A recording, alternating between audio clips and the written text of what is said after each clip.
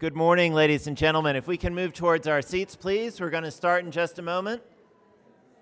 If we can move towards our seats, please.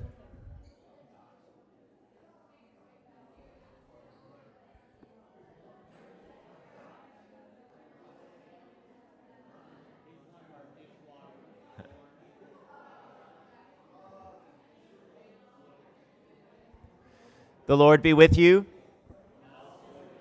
Let us pray. Let us pray. Almighty God, we thank you for the people who have dedicated their lives to the helping professions.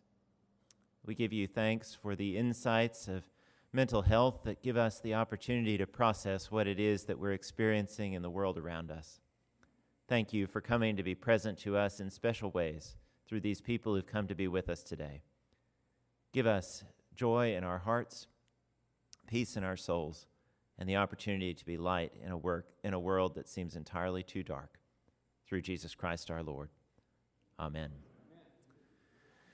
So 4.5 years ago, I got an email from Earl Donaldson saying, so Samaritan Counseling used to have a partnership with Holy Communion, and we'd like to get it going again. And it took us about 2 years, I think, to work that through. But we did, and it has been a wonderful and life-giving partnership, both for Holy Communion and for Samaritan Counseling. For those of you who don't know Samaritan, it's a nonprofit organization in town that's committed to bringing high-quality mental health care to everybody, the insured, the uninsured, those with resources, those without resources. And they base in churches. So we actually have one of their offices here at Holy Communion upstairs. Dr. Lindsay Pate is in residence here several days, doing some work on behalf of the community. As part of our sharing with Samaritan, they offer us some time in Christian education to bring their skills and gifts to bear. And as we were looking at this semester's offerings, what we started to realize was we are, at the time we were planning this semester, under just this barrage of sad things coming to us in the world and in the news. And that has not let up in the last several months since we made these plans. So I'm just so grateful to have with us Dr. Earl Donaldson and Mr. Rod Spencer from Samaritan Counseling to give us reflections from their mental health and faith-based perspective on how we deal with a world that might just be too much to bear. Earl, Rod, welcome to Holy Communion. Thank you. Good morning, everybody. Good morning. Rod and I are going to be tag teaming, and we've got these things and all that, so if we juggle back and forth, please forgive us. And I'm also at the tail end of a crud, and the only time I experience it is in the morning, so I'm a little froggy this morning. But we're here today to just kind of talk about and go through just a lot of the stuff that's going on. And we titled it basically When It's Just Too Much to Bear, because it seems like we get overwhelmed with what's going on in the world today, whether it's racial, whether it's violence, whether it's hate, whether it's this or that. It just seems like there's so much being fed to us that it's just overwhelming. So what Rod and I would like to do is spend this week talking about what were the issues and how it's affecting us. And then next week we're going to break it into what can we do about it.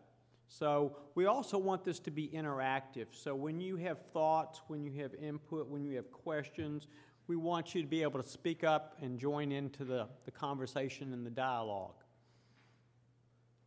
Would you like to add anything? No, that's fine. Glad to be here. So we basically titled this When It's Too Much to Bear. I'm technologically illiterate, so bear with me. So managing your distress in troubling times. Here's our information. Yes? Get closer to the mic. I think your microphone is a little too far from your face. Okay. Let's see. Maybe it would help if I Turned it on. That would be helpful, and I'm going to adjust that back. I come as advertised, right? And now we're going to have to switch back and forth, and he'll have to turn his mic on, and I'll have to turn mine off, so bear with us. Here's our basic information. We actually have 5 locations across Memphis, Collierville, Germantown, Holy Communion, and 2 sites in Midtown. If you're interested in our website or who's working there or whatever, you can reach us through there. That's the end of our advertisement. So, basically, I think everyone in here knows that these are difficult times. Now, we've always had difficult times. I think that's just the history of the earth. It depends on, everything's relative, but I think we all recognize these are difficult times in what's going on, not only in our country, but also across the world.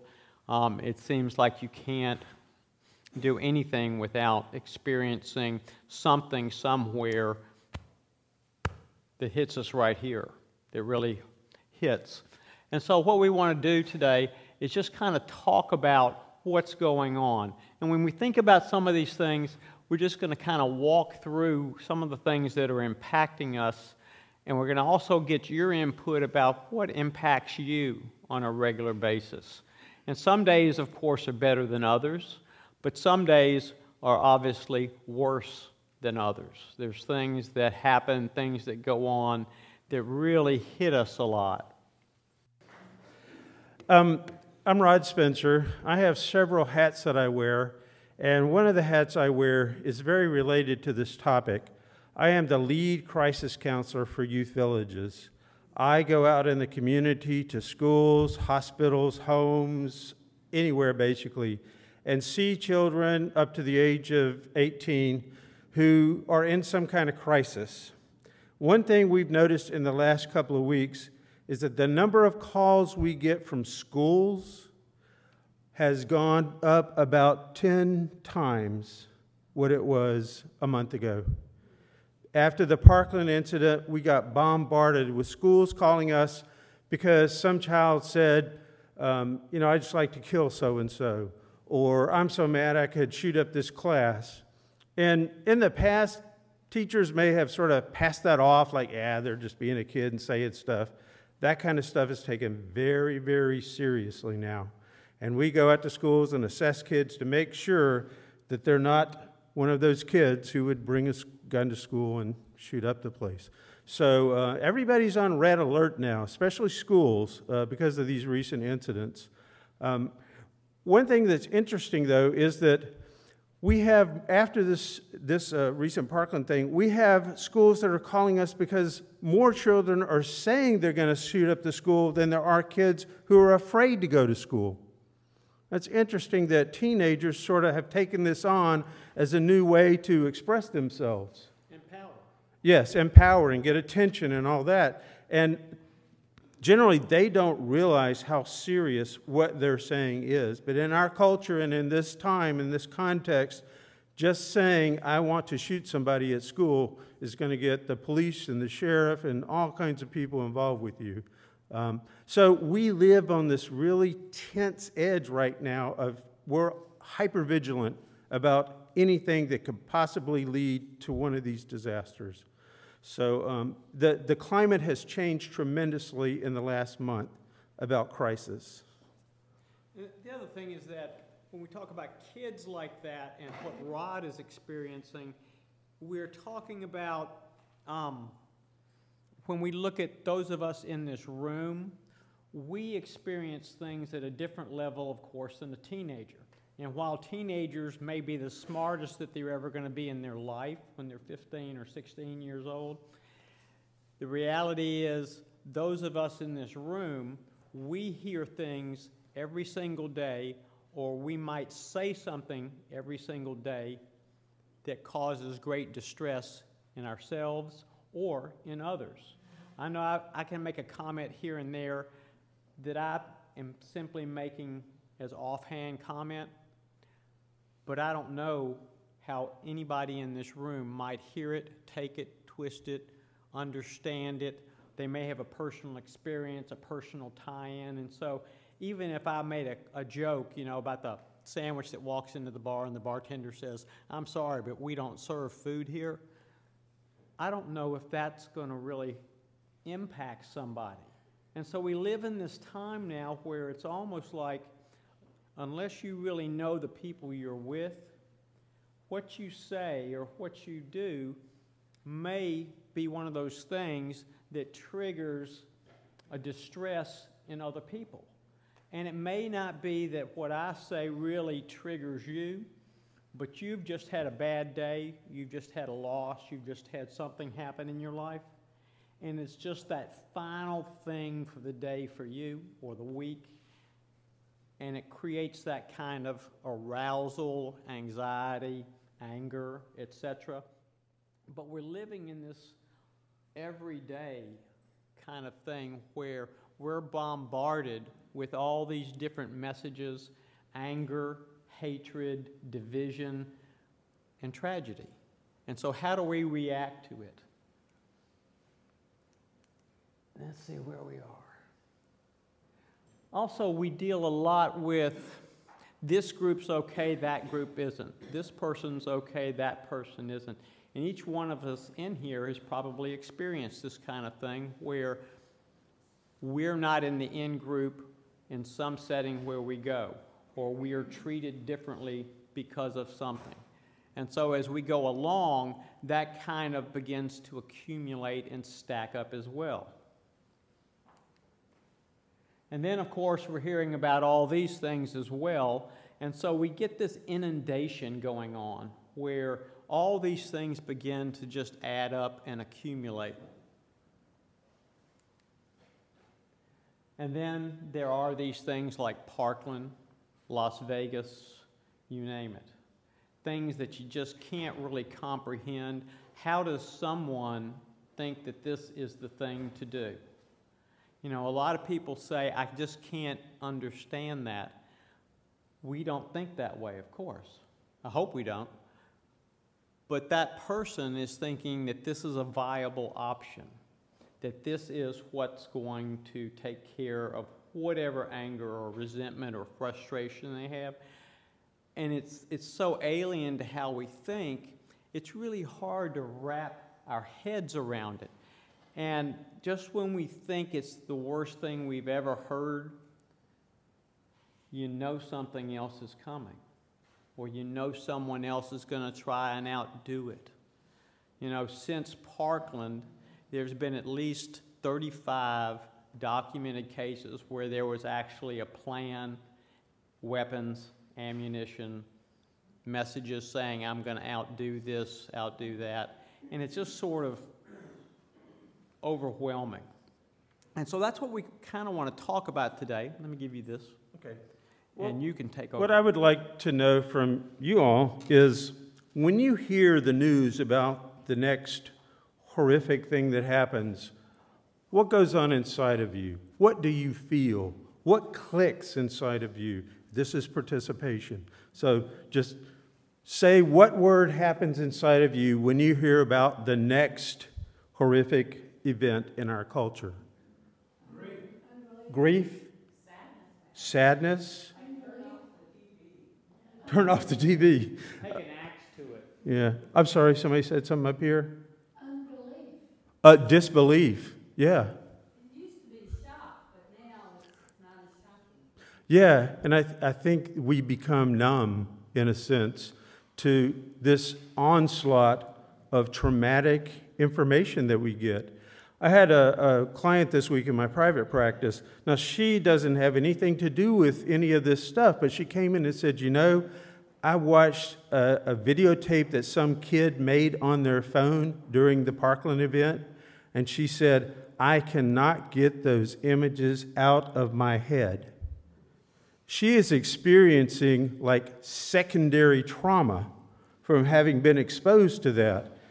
And my belief is that our whole culture is experiencing some level of trauma because of what we get exposed to over and over. And like you said, one of the effects it has on us is we just get numb, and it doesn't really shock us that much anymore. Or it does for a short while, and then it becomes normal again.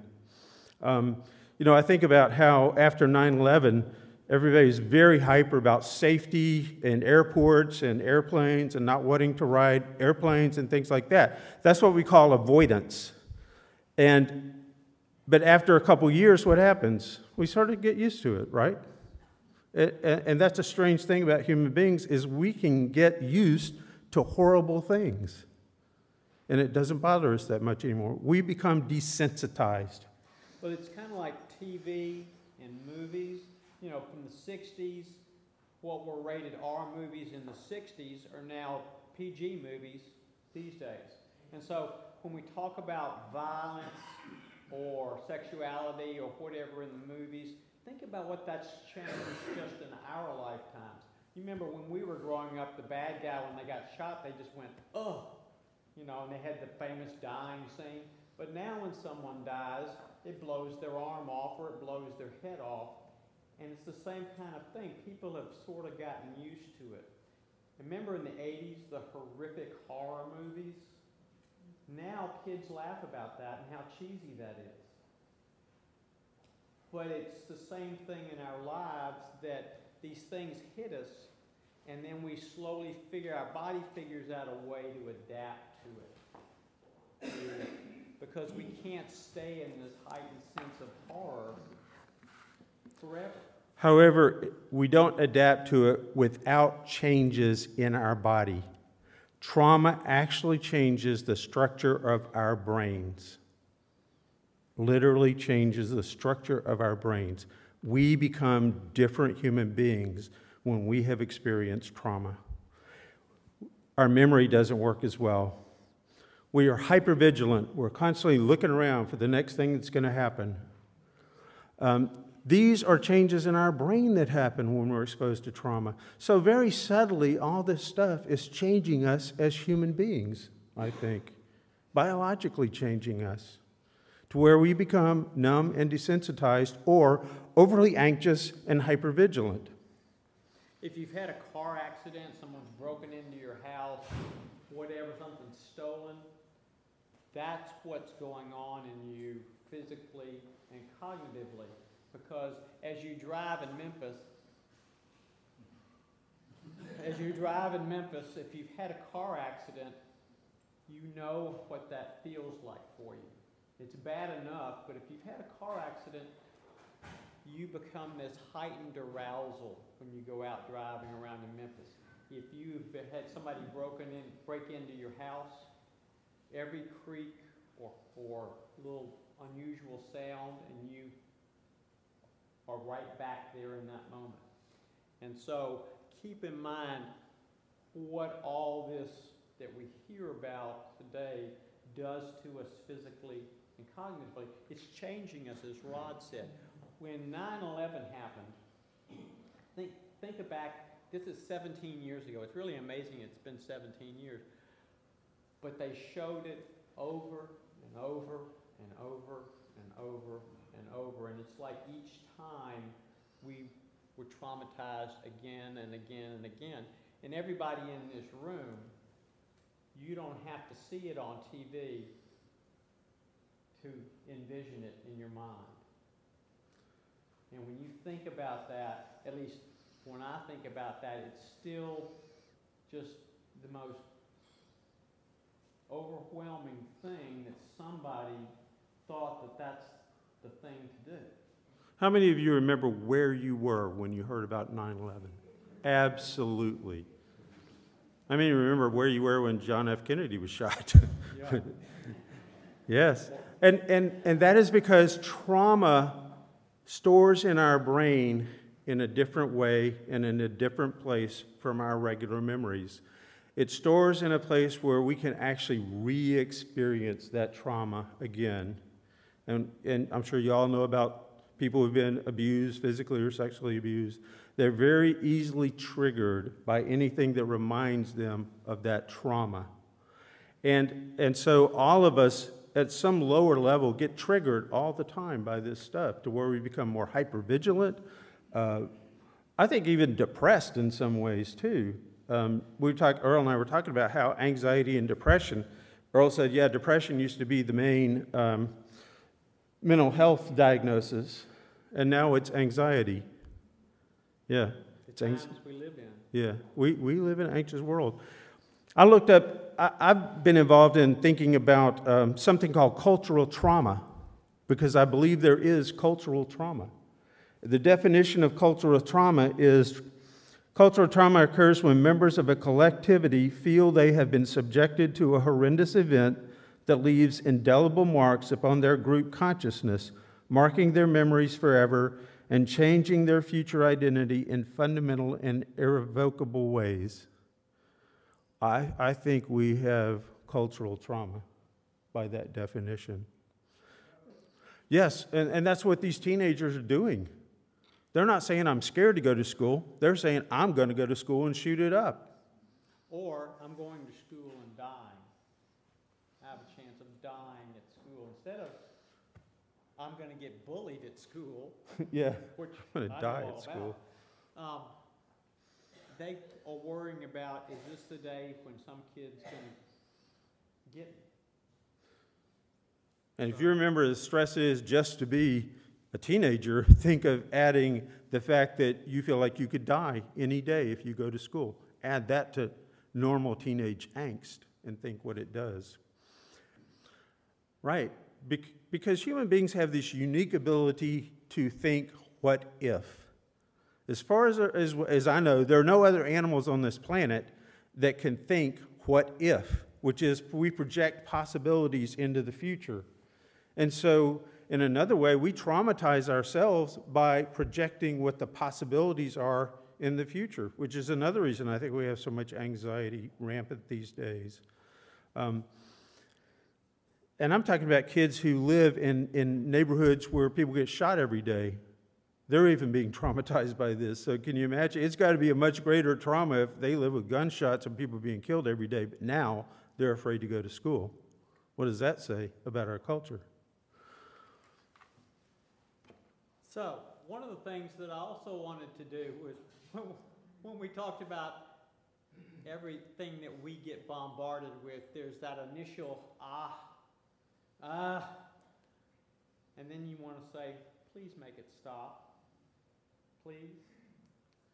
And then it's just, sometimes it's just too much to bear. Sometimes you just intentionally avoid the TV and the internet, social media, etc. And think about all of the ways and the things that distress you. What are some of the things that seem to impact you more than other things?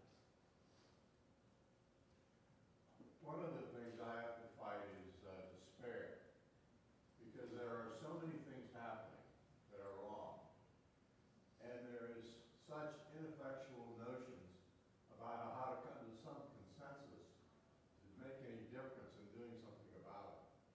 People are on extremes about what to solve, how to solve it, how not to solve it. Very difficult. I feel despairing sometimes. It feels real hopeless. Absolutely. Absolutely. And that's depression. It's a form of depression. Yes. When you think things are hopeless, the future is hopeless. And you feel powerless to do anything about it. And so then we'll be, we will begin to talk about what to do about it next week. But I also want to bring up, I want you to think for a moment of all the ways that this kind of information enters into your universe, your stream of consciousness.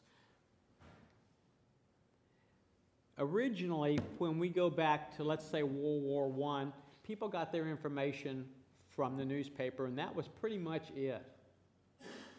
By the 20s, newspapers and radio.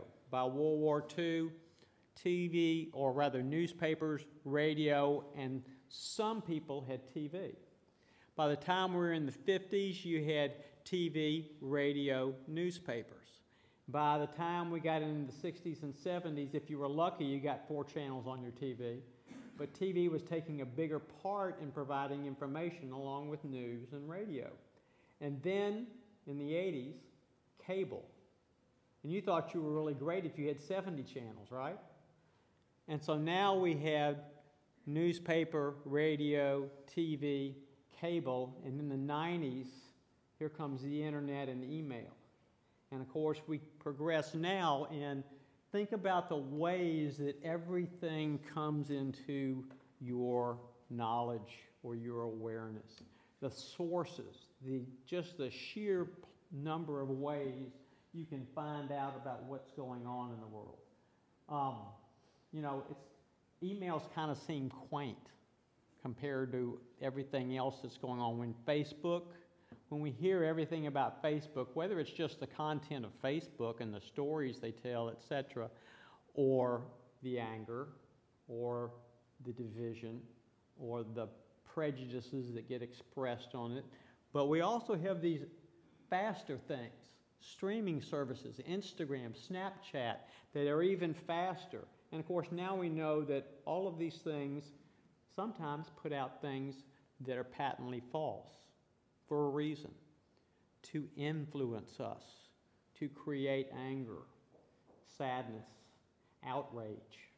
And so think about how inundated and saturated we are with this nowadays. Now, personally, I don't have Instagram, Snapchat, Twitter, or Facebook. But everybody around me does, and they're always going, look at this, look at this. And it's like, stop it. I don't want to look at it because if I did, I'd have it, right? But we also have to begin to think of, if you go to a buffet and it's all you can eat, at least for me, when I leave there, I don't feel good. I'm lucky if I can lay down to sleep. I may have to sleep in a chair sitting up. But this is what's going on. We are getting oversated with this information. We are getting full of everything. And think about just the collective impact of all of this. As Rod was talking about how this happens to us, it begins to change how we think.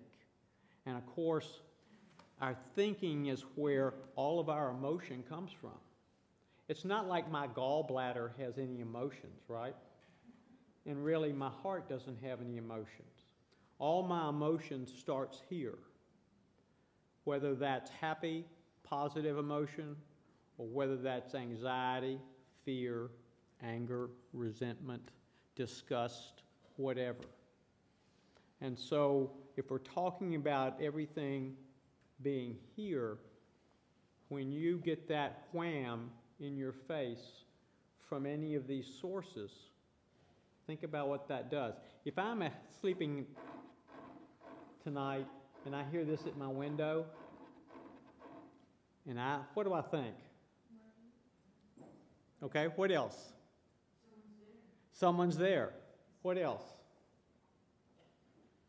The squirrels are scratching at the window, right? But depending upon what I think and how I interpret that, it creates an emotion. If it's rain, that's great. We could use the rain. I'm tired of the rain, or whatever. If it's someone's at the door, at the window, trying to get in, fear, anxiety, panic. If it's the squirrels tearing up my window again and I'm going to have to sand it and paint it, I'm not quite afraid. I'm angry at the squirrels and I'm going to go take care of it. So you see how that's the same, but what each one of us hears and thinks creates that emotions and a behavior that follows. You know, if it's rain, you roll over and go back to sleep. If someone's at the window that you think, you hide in the closet, you call 911, you get a baseball bat, the gun, the butcher knife, whatever. If it's the squirrels, I may get that baseball bat and go out there and get them anyway. But the thing is, when our brains get exposed to so much trauma, how more likely are we to think it's somebody outside the window rather than the wind or the rain or the squirrels, right? That's going to happen more quickly, more easily, because we're tuned to horrible things. And if you hear 9 bad things in a row, you're just assuming the 10th thing is going to be bad too. Well, and this is another thing about human beings. We are hardwired to find the negative. We are hardwired to see the dangerous. It's a survival mechanism. I mean, if we only looked at positive things, none of us would be here. We're here because we survived because we paid attention to negative things. But think how that impacts us when these negative things become trauma. Not just, oh, I left my keys in the car, but, oh my gosh, they're going to launch a nuclear bomb today if you lived in Hawaii. Or the odds are greater that something's going to happen. And the problem is, human beings, along with some other animals, are hardwired to what we call fight, flight, or freeze. You've heard of that, fight, flight, or freeze before? That is our reaction to a perception of danger. So let's say you're driving down the street and all of a sudden out of your peripheral vision you see this car running through a stop sign. Your fight, flight, or freeze response snaps in just like that. And you don't even take time to think about it. You can't take time to think about it because if you thought about it, you might be dead. You have to have this automatic response. And the problem is, we get attuned to having that automatic response. I tell people it's like driving your car in first gear at 60 miles an hour. Our bodies are not meant to be in that red alert hyper mode so much of the time. And it has physiological effects on us as human beings when we focus and are in that hypervigilant, aware state so much of the time.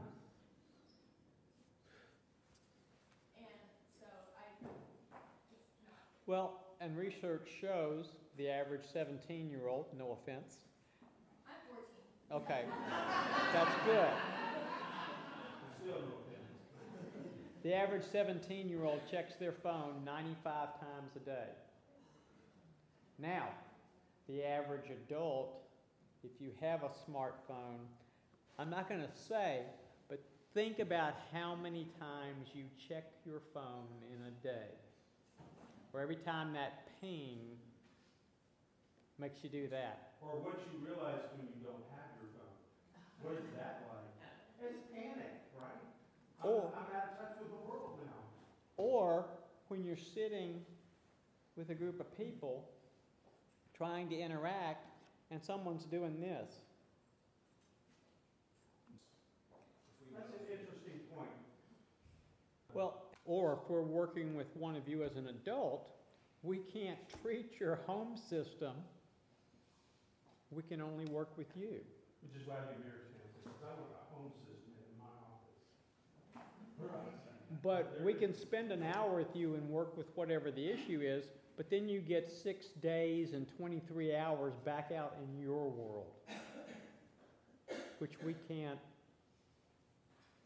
influence the people you interact with. The same way we can't really influence that and what comes in. The other thing I want to also bring up is that think about, we get inundated with this, but this is where we also get stuff.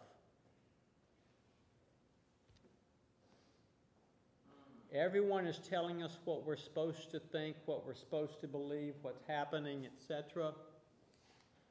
But then there's much more personal ways that we get this information.